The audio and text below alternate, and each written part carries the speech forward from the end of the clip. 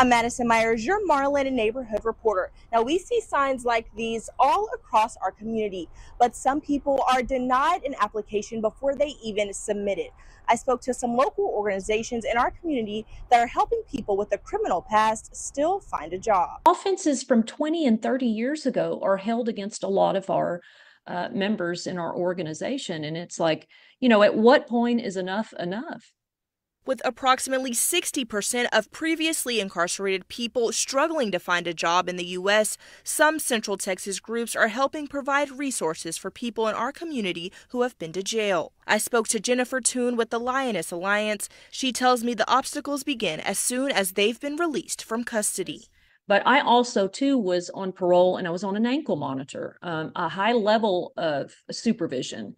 So that even complicated going to job interviews, being able to work extra hours. She says they're also faced with scrutiny during their job search from local employers. I think formerly incarcerated people are ready to work, and they're ready to work jobs that will give them a sustainable living wage, right? It's the employer that has that fear when they pull up that background check.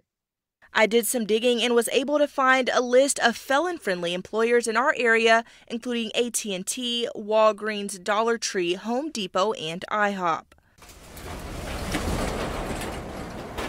Caitlin Smith began the Rise nonprofit in Marlin. It's a group dedicated to providing resources like clothes, shoes, and other hygiene items for previously incarcerated women. I had no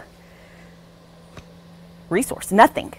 I didn't even have resources to go to the grocery store. And so for me, that was a huge part of this has to change. From being locked up to opening her own business within the city of Marlin, Caitlin hopes other members who have been to jail can find hope in the same way she did. We are working to change the legislations. We're working to make differences in that way, but we have to be able to help right now. They're not alone. People have been through this, people have survived this, and they can too. Both the Lioness Alliance and Rise help our neighbors who were previously incarcerated find resources, and you can find both of their information on our website. Your Marlin neighborhood reporter, Madison Myers.